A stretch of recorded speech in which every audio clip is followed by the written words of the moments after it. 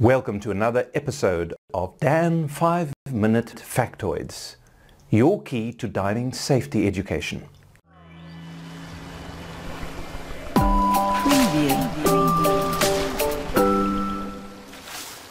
In this episode, we discuss the physiology of decompression sickness, but we approach it in a slightly different way. Within the first 12 hours of the dive, one of the divers developed a swelling in the second digit of their left hand. And they were uncertain whether this should be put down to decompression sickness or something else. And that raised the question, how do you know?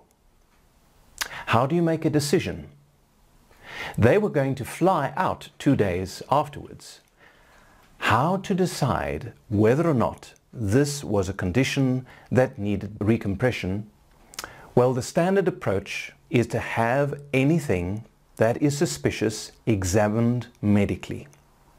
And fortunately, there was a diving physician at hand, able to examine and form a differential diagnosis.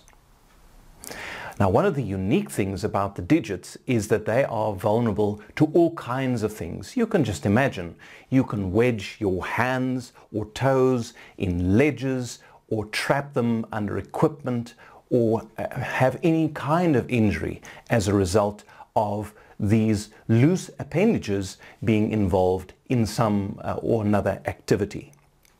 It is also very unlikely for an isolated digit to develop decompression illness.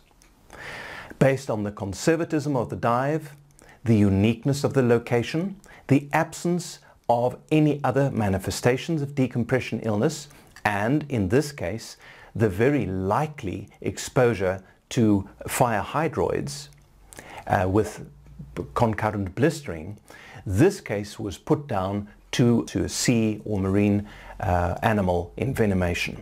It was treated with hot water and cortisone, and recompression was unnecessary. But it raised a very important question.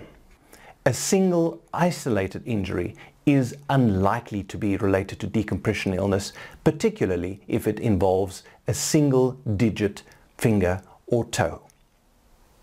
With that, thank you for watching another of Dan's 5-Minute Factoids, your key to diving safety education.